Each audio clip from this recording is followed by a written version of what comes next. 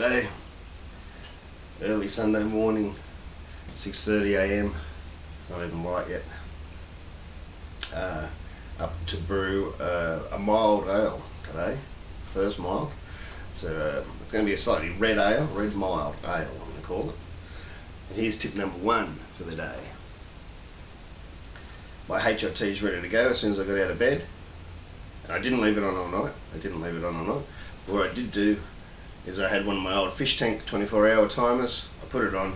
It turned on about 4 o'clock this morning. By the time I got up at 6 o'clock, it's there, ready to go. No wasted time. I can mash in and get it over and done with. Finish an early brew day. So that's it there. Just a 24-hour timer. Find them anywhere. Supermarkets. Pretty cheap these days. While my mash tun's preheating at the moment, I've got my grain ready to go in. I'll leave the recipe in a link down below. Red mild ale or something it'll be called. I haven't given it another name yet because the first time I've brewed it. Made up the recipe yesterday. Day before yesterday. But because it's such a small beer, it's only going to fill half my mash tun. There's about 11 to 12 litres of water is going to go on with that, and about 4 kilo of grain. So that'll only about half fill my 32 litre mash tun. And I'm a bit scared about losing heat. I want to keep it at a high temperature mash to give it a bit of body. Even though it's a light beer, I don't want it dry and I don't want it thin bodied. So what I'm going to do, I've got a bit of this exercise type mat. So this one happens to be silver foil lined on one side, just like the exercise mat on the other. And I'm just going to cut that to the same size as my mash tun, and I'm going to lay that on top of the mash. It's only new and I haven't washed it, so I might put a bit of aluminium foil under it or wrap it in some Glad wrap, just so it doesn't give any plasticky, rubbery flavours into the beer. And it's the first time I've used it, so see how it goes, eh? I'll show you what I do. Mash tun. Just going to quickly measure it. So that's about 9.5 inches, but just under 16.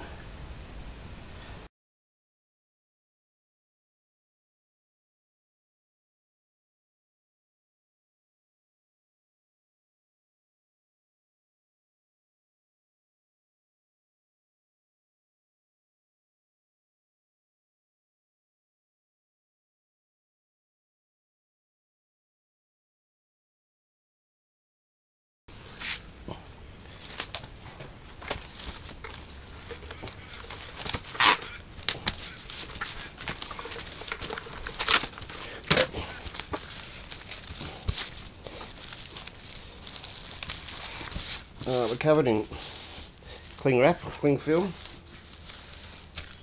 I folded it up. I'm going to put the silver side down.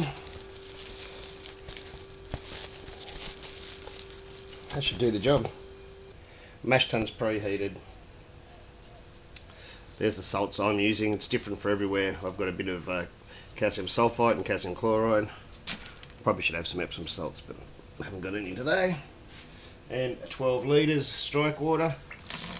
Around 74.5 degrees.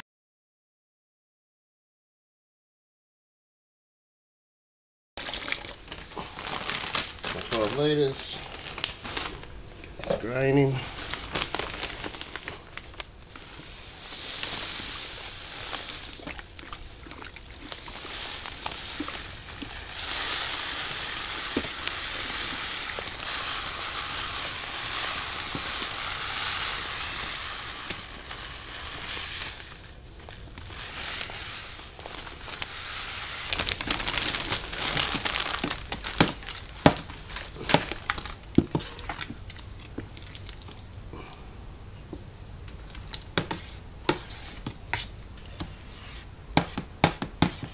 See that roasted barley in there? Maybe you can see it. Little bits of roasted barley. Should give it a nice colour. Alright, that's mixed up. Aluminium foil.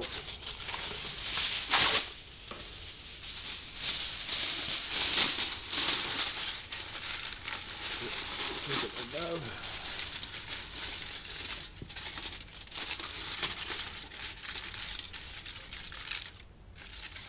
Alright.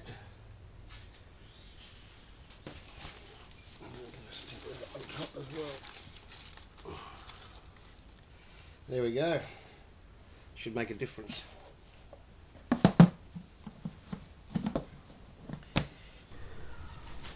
And we're up where I wanted to be. About 67. I've only just put that in. It'll probably go up a little bit more once it settles. I wanted about 67 to 68 degrees for an hour. That should do it. Alright, here we go at the end of the hour. It hasn't been done too bad. It's about 66 at the moment. So that's really good. That's really good.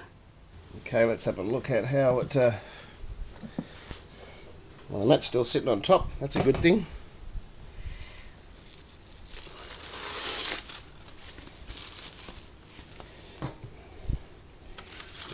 Foil out. There we go. Oh, that smells good. Now mash out 6 litres of water at about 97 degrees. We're at that now, so I can just add the 6 litres.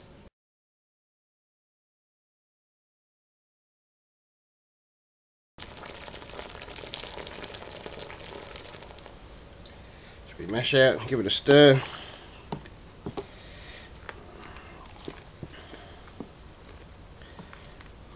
Lovely looking colour already.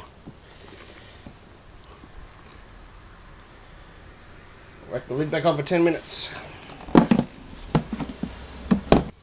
Been mashing out for 10 minutes. Time to start some recirculation just to get the runnings nice and clear.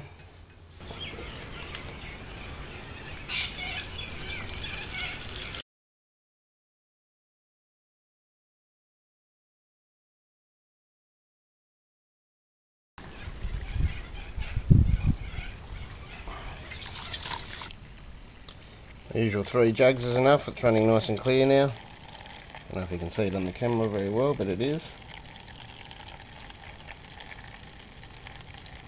Here we go, first runnings.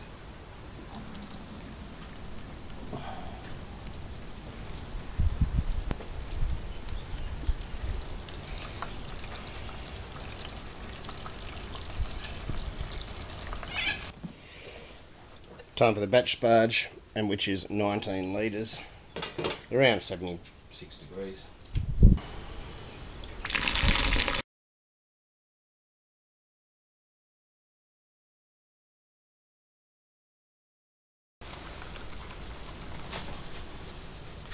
$19 litres.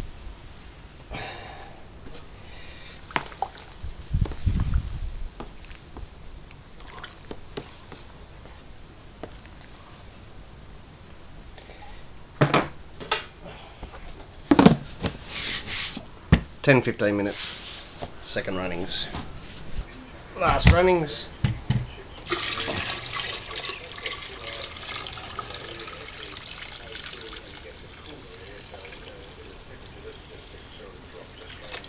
Measuring stick. I should have about 32 litres. It should be about there, 32 litres. Just give it a stir before I take the refractometer reading.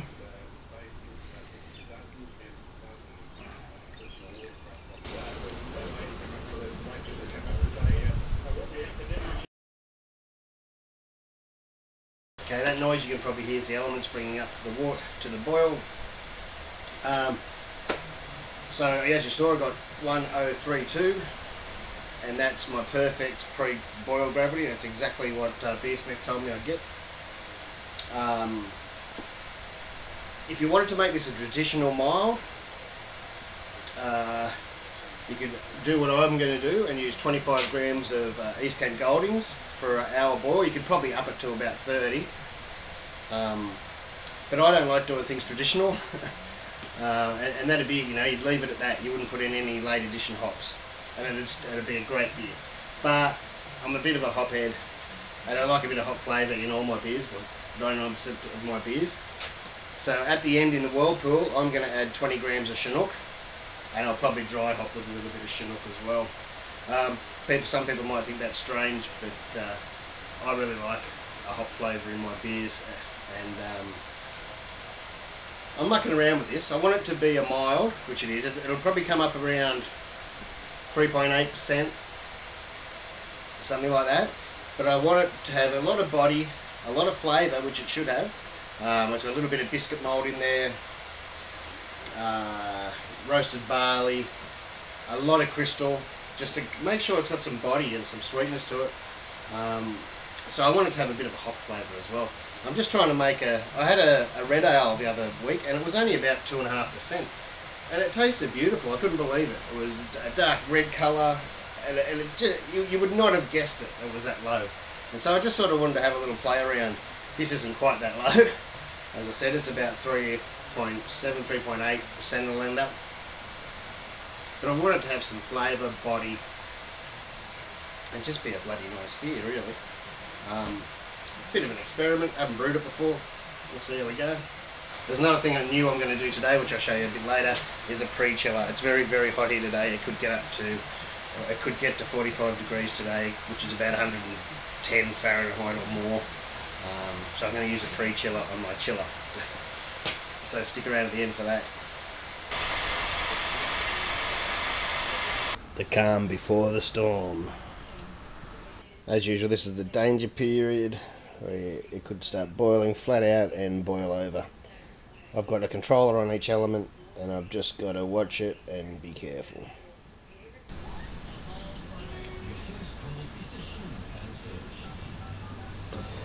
Start turning down before it gets on the boil.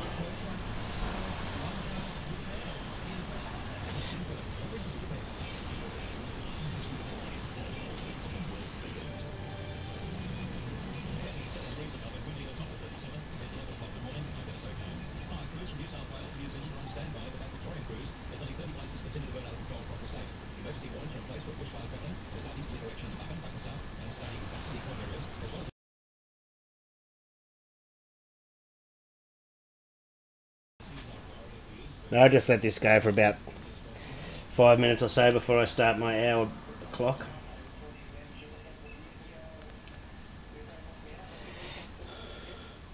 Just keep adjusting because it can get away from you. Geez, it's a nice red colour. It's beautiful. Alright, here we go. 25 grams of EKG, East Kent Goldings. This is where we could get a boil over. Here we go. See how we go.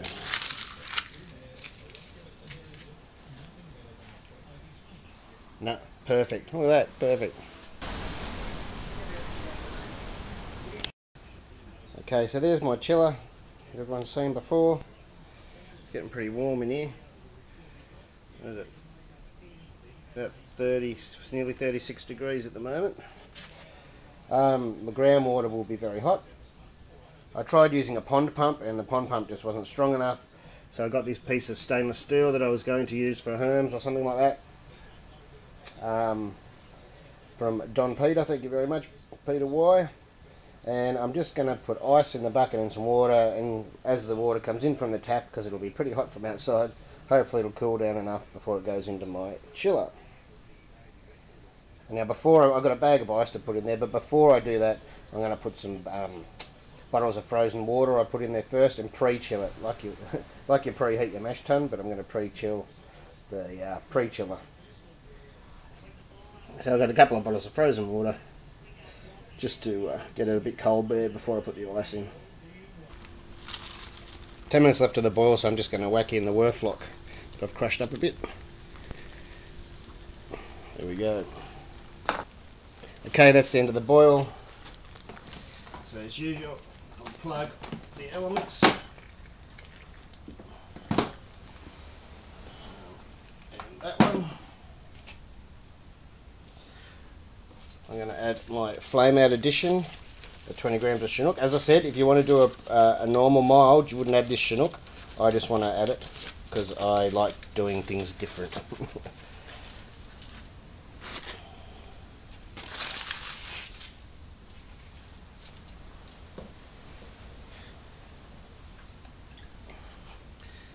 Now, once that hop's settled down, I'm going to give it a stir.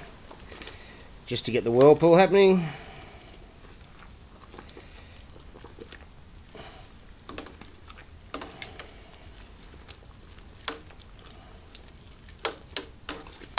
Should have been stirring the other way actually.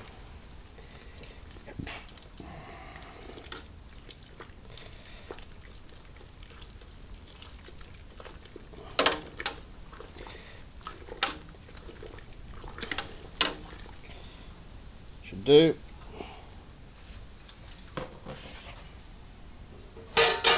Whack the lid on. I'm going to let that steep for 10 minutes. While that's steeping, I'll put the ice in the chiller. Okay, while it's steeping, I'm going to pull these out.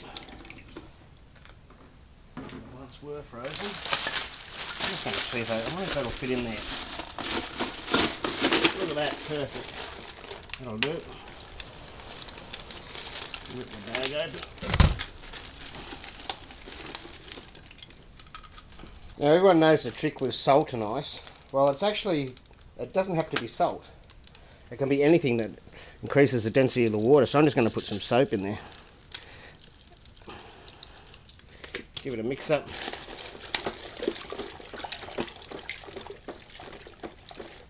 And believe it or not, watch Mythbusters. They use soap and salt and there was not much difference.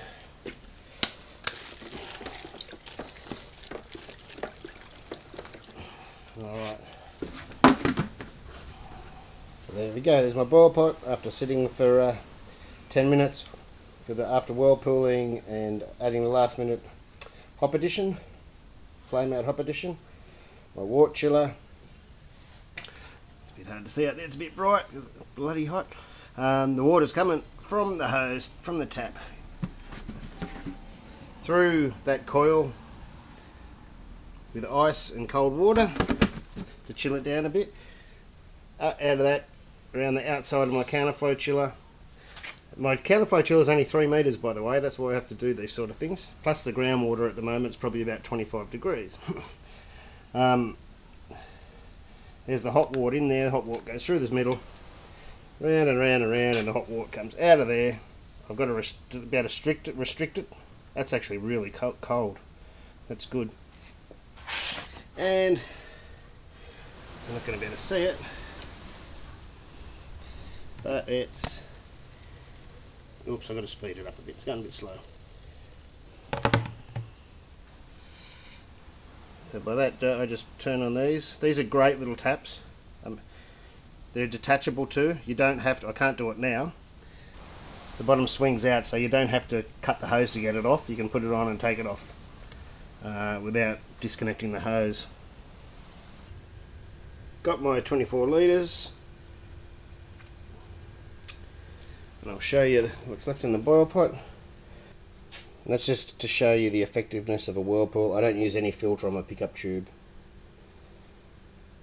Sorry it's a bit dark, but it's too hot to have the roller door open at the moment. I could have squeezed another litre out of that, I reckon, but my fermenter, as you saw, is full. A bit dark out here, but there's my starter. I'm going to throw in just a small starter. Spinning star scene.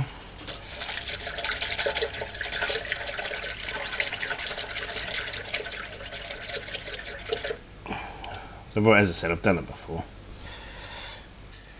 Starter.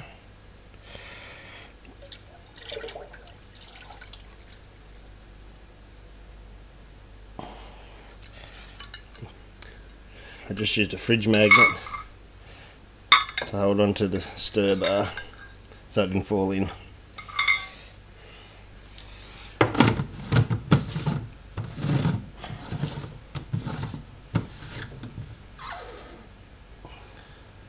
There we go, come check it in the morning. Now 9 o'clock the next morning and we have action.